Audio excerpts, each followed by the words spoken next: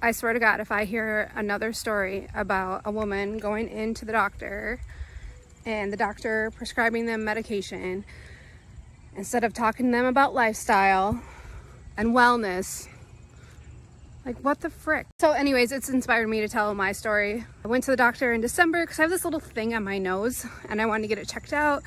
She tells me that I've gained weight and my blood pressure is high, and she puts me on Wellbutrin, and I go back in 3 months later.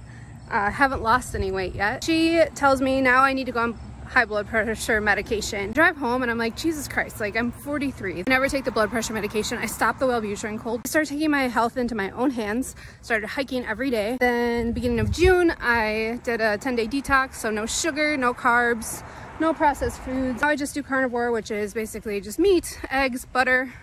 Super simple. My blood pressure's down. I've lost weight, no thanks to my doctor. I realize it's a systemic issue and it happens to everybody all around. So that's my story.